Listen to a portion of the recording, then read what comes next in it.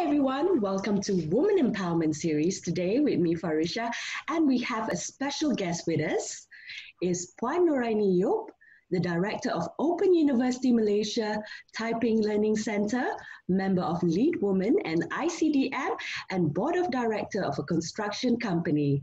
Assalamualaikum, how are you? Waalaikumsalam warahmatullahi wabarakatuh. I'm good, Farisha. Good morning to you too. Good morning. Okay, first and foremost, I would like to thank you for being in Women Empowerment Series. This is where I showcase amazing and wonderful ladies in Malaysia. Okay, Puan Nooraini, can you tell us more about yourself? Okay, thanks Farisha for inviting me for this Women Empowerment Talks. My name is given by my fathers and mother, Nooraini Youp. I was born in Taiping, Perak. Okay, many years back. Okay, my early education is in Christian Methodist Girls' Schools and also secondary Christian Methodist Girls' Schools. And after that brought me to ITM, Shalam.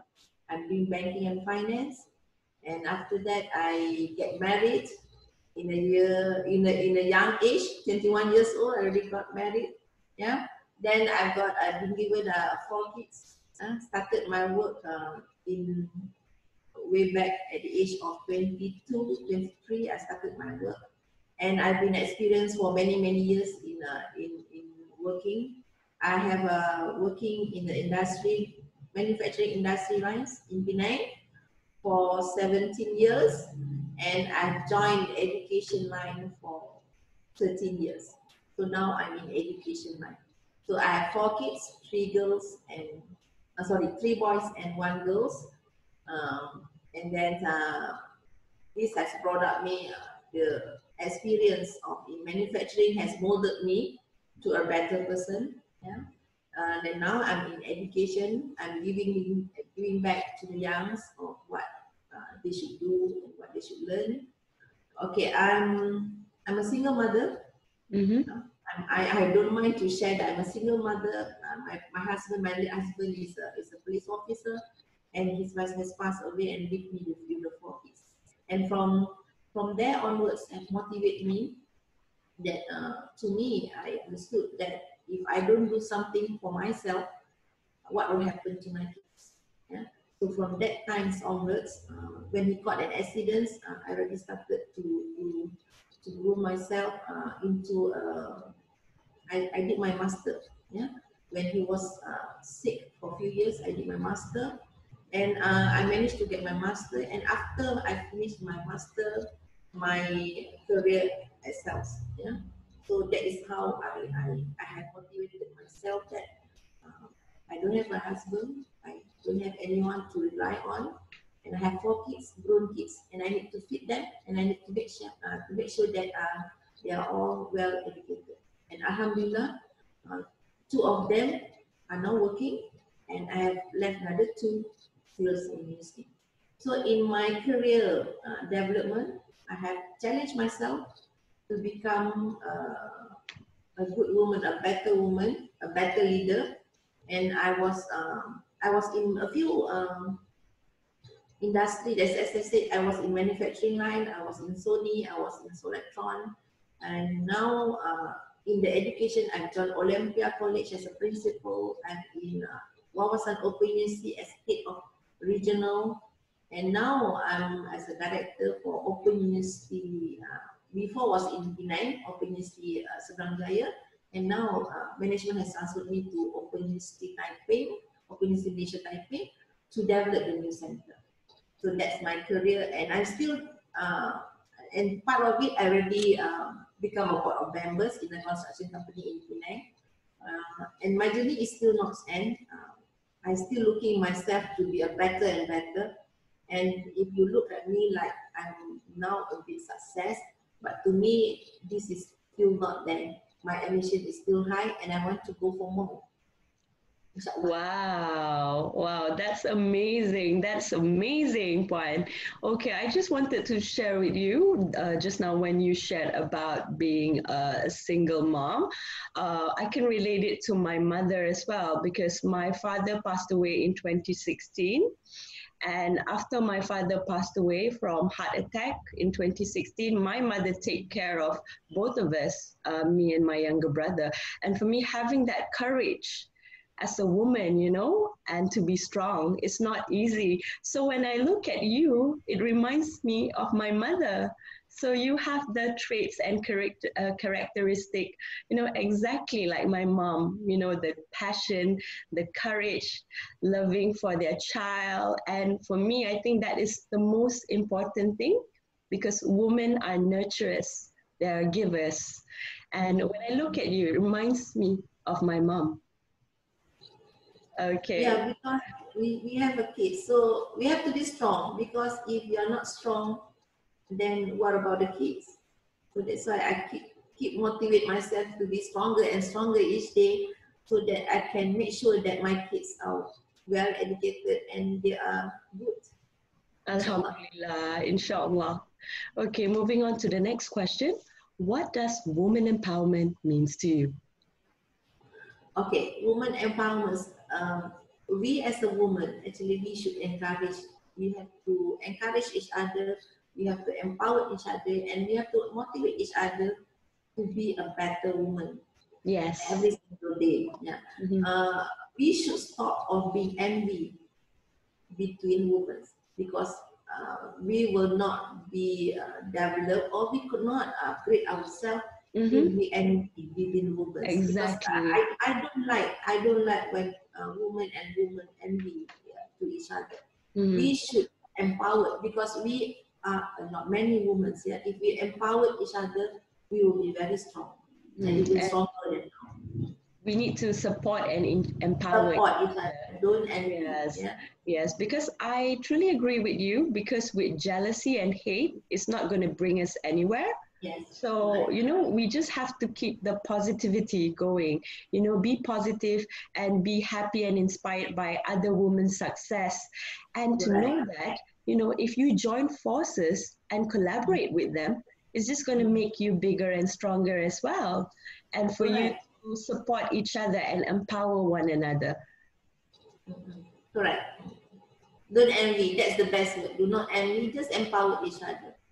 You will be stronger. Exactly. Yes, and I truly believe in the concept of rizki. Yeah, Yeah. rizki Allah, for example, everyone has his own their own Yes. timeline and rizki. So let's say if Everyone is given by Allah Ta'ala. Okay. if it's not now, maybe in the future, Later. what you can do now is support other ladies. So, for example, if you have friends who are, you know, selling cakes or muffins from home, doing a home business Support. on Yes. Please support support them. them, buy their cakes, buy their nasi lemak, buy their nasi ayam. So now everything is all available online and then can be Yeah. delivered by Grab Food, Food Panda, and delivery service. So we support the small business. We support ladies who are doing small businesses, and we Right. also support, let's say, stay-at-home mom, you know, housewife who Yeah. are also running their own business online. Yeah. So these are the ladies that we need to support. Right. Because every woman we will have an obstacles, we will have hurdles in life. So maybe we do not know what are the obstacles, but we try to be more positive and motivate them, and also like giving them some advice or guidance if they need help. It's not a big deal actually. Mhm. Okay. So what we can do now is help one another and support each other. All right. Okay, moving on to the next question. Who are your inspirational women leaders that you admire in Malaysia and also internationally? Okay, actually, I do not go on specific women who I admire because I admire all women. Yeah, I put it that way because if every woman has their own setback in life, they have their own failure and success story in life. Own So I challenge, own admire everyone. struggle. Yes, I admire everyone because it's not an easy for a woman to stand up.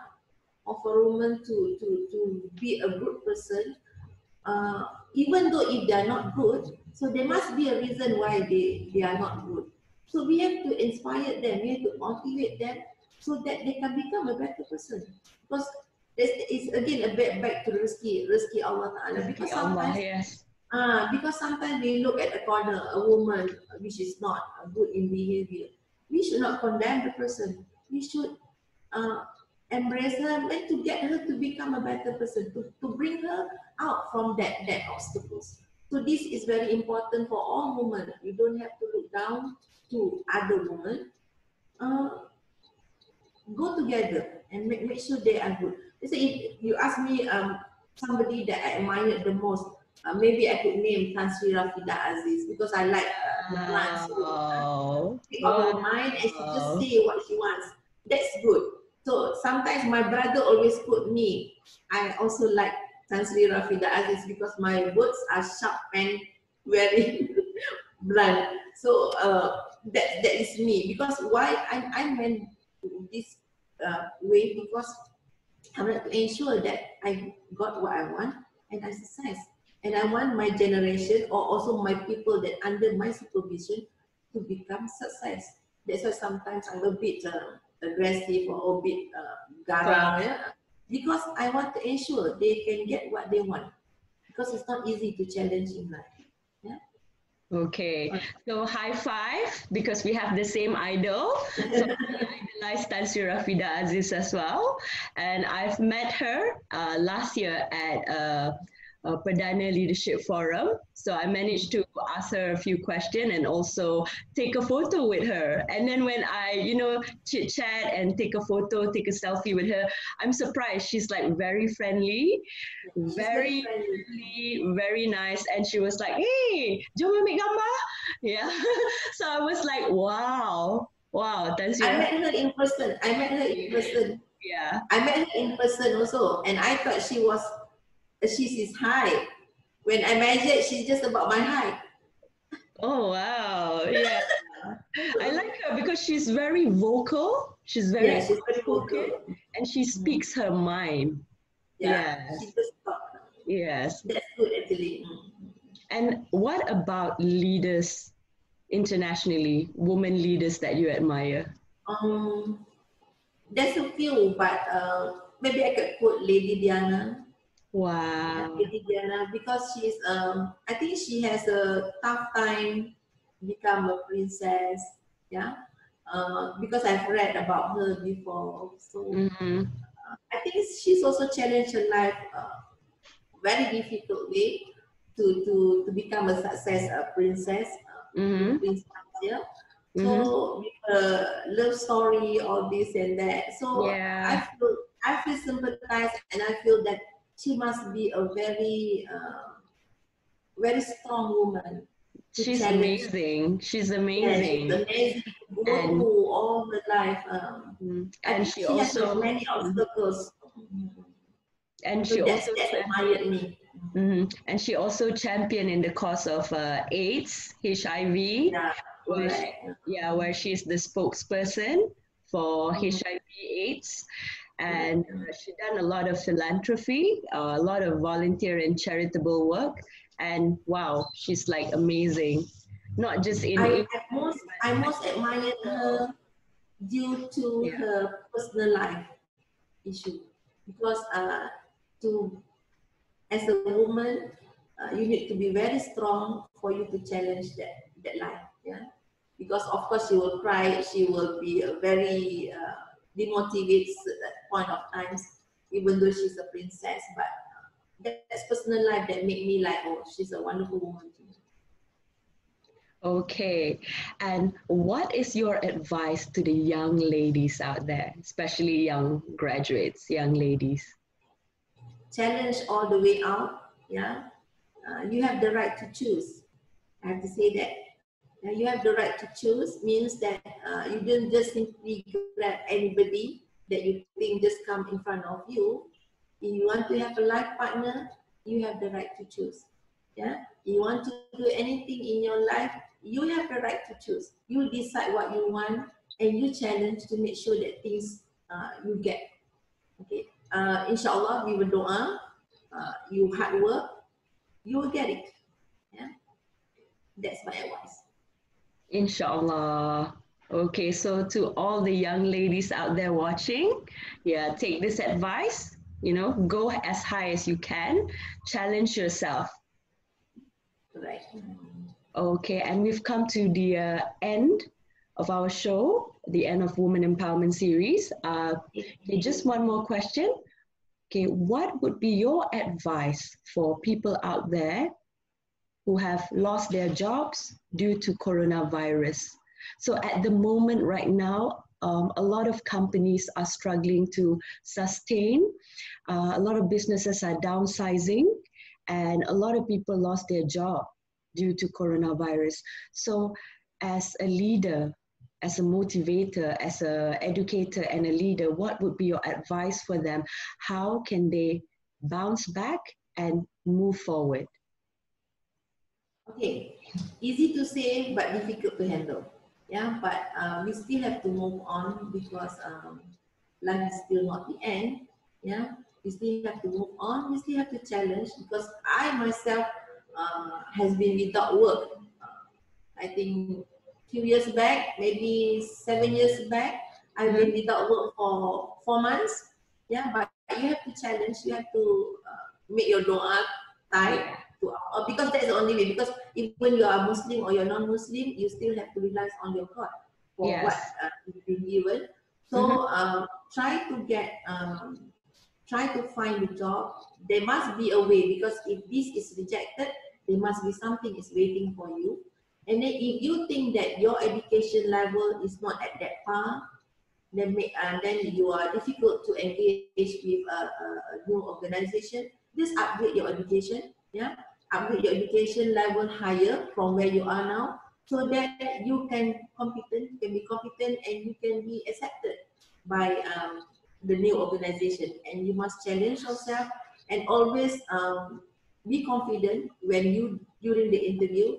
Do a good resume, of course. Your CV must be good, and then you have to be good enough in selling yourself during the interviews, and you have to be showcase that you are there for the work, for the new work. Yeah, inshallah, I believe this downsize will be a temporary for us. We can be a better, we can challenge it, and inshallah there must be something better from now. You will get it. Inshallah. Yeah, I like the way you say just now, upskilling, learn new skills. So this is really important for especially those who have been affected, who have lost their job due to this pandemic. So use the opportunity now to upskilling, to learn new skills, and to also, make your CV and portfolio more attractive for potential employers. So when they look at your CV and portfolio, they know that, oh, this person has attended this training, this courses. So it makes you more sellable to potential employers, and also upskilling. Learn, because learning never stops. Right, Puan? Yeah, so we have to challenge ourselves and learn new skills, upskilling, take on new courses. There's a lot of online courses, and also face-to-face training as well. So right now, Alhamdulillah, we have received a green light from HRDF and also the ministry to conduct face-to-face training once again. And with 20 packs, so we can still conduct face-to-face training, and also take this opportunity to learn as much as you can. Because when you have new skills and you have a lot of talent in you, that are the criteria that the potential employers are looking for. Yeah, so when you have the talent and you have the X factor, something that is different from other candidates, so you will stand out. You have to be outstanding. Important that you have to be outstanding from others. How to make that outstanding? You have to go and get the knowledge. Don't stop learning. Even though you are now, you said that you have a degree, upgrade. You can upgrade yourself to a master level. If you already have a master, you can upgrade yourself to a PhD level. No problem. Yeah, you can do it. Just challenge. doa tight, and you will get it, inshallah. Yeah, life is a learning curve. Yeah, learning is a process and learning never ends. Correct. Yes. So can you share with me what are the courses that is available at OUM, Typing Learning Center? Maybe you can share with our viewers. Okay, we have from diploma level, degree level, master and PhD. We have clusters of business school, social science, and there's another program I can't remember. Meaning we have many programs that you can join Open University Malaysia to upgrade your education level higher. For whatever level that you are now, you can still upgrade yourself, and you can gain, because most of my students, when they upgrade their education, they will get a better job. They even get promotion. They become highly employable. Yeah. Yeah, if they don't have job, they will get job. Not after they graduate. It's in between the line they already got the job. So just be confident with yourself, upgrade yourself, and you will get. Yeah, that's the importance of seeking knowledge and upskilling. Yes. Okay, and then how can they find out more about OUM training program? Do you have the website? OUM, our website is oum.edu.my. If you need more information about Open University Malaysia, you can contact me. You can WhatsApp me to 016-218-7980. That's my number. You can always go to my website, oum.edu.my, or you can also WhatsApp me for more information. I will lead you, because we have 35 learning centers all over Malaysia. Wow. And we are the best part-time 35 learning centers all over Malaysia, and so far we are the best part-time learning institution for Malaysia. Wow. Yeah, it must be a very big campus, right? Yeah. Our main campus is in Kelana Jaya, 35 learning centers throughout Malaysia. So everybody can access to our learning center to upgrade your education. And how about for those who want to connect with you online? What is your LinkedIn, Facebook, or Instagram? Maybe they can follow you online. Okay. My Facebook is Nooraini Youp. My LinkedIn also Nooraini Youp, and my IG is Nooraini Y. Wow. Okay. I got TikTok, Wow. I got TikTok. My TikTok is Nooraini Youp. Wow, okay. But I don't do TikTok like the youngster. I do TikTok on motivation. Motivation, yeah. Okay, thank you so much, Puan Nooraini, for joining me on Women Empowerment Series. And I hope to those of you who are watching this, I hope you are motivated, inspired, and also you can learn something from Puan Nooraini Youp today.